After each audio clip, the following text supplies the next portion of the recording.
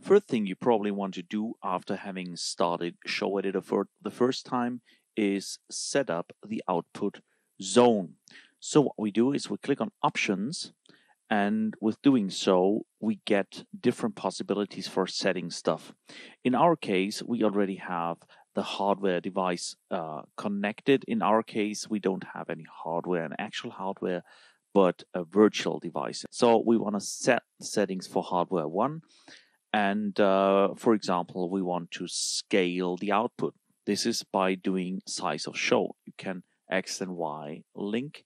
And this, for example, will be 100% of deflection angle for the scanners, but you can also reduce it to be smaller. For example, if you want to do any graphics projection or something like that, you use a rather small angle, and therefore you can reduce the size of the projection.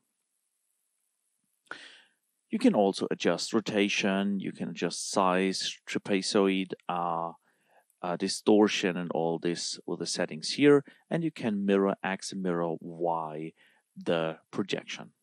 You can do this per hardware output device. So if you have more hardware devices, you can just select the one you want to set up, and then you can do all the geometric correction settings and also the size settings here.